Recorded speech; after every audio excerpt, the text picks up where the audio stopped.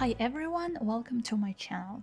In today's video, I would like to share my experience with using soft filters in photography. Soft filters are widely used in cinema. They are widely known for adding halation effect to light source if it is directed towards the camera, as well as decreasing overall contrast of the whole image.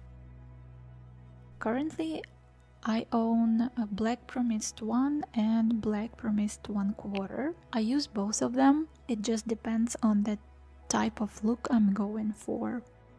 For this particular shoot, I decided to use black promist 1 because I was curious how it's gonna look on film.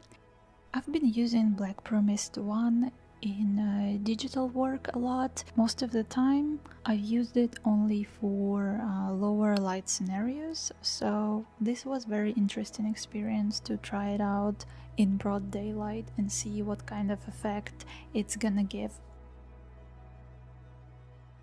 I find black promist very handy for evening out skin. Obviously, this is not the case, but sometimes if you have a subject that has a little bit more challenging skin, or maybe they have texture that you don't want to enhance on the photo, you totally can use a soft filter to even out the skin, make it a little bit more flattering, and it's gonna save you a lot of time in editing.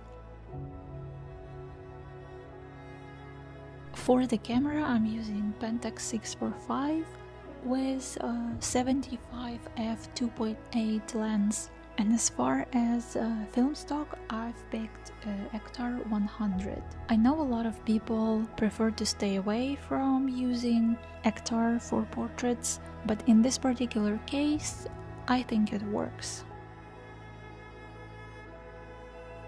These pictures were home developed with Cinestill CS41, scanned with Epson V600 and converted through Negative Lab Pro.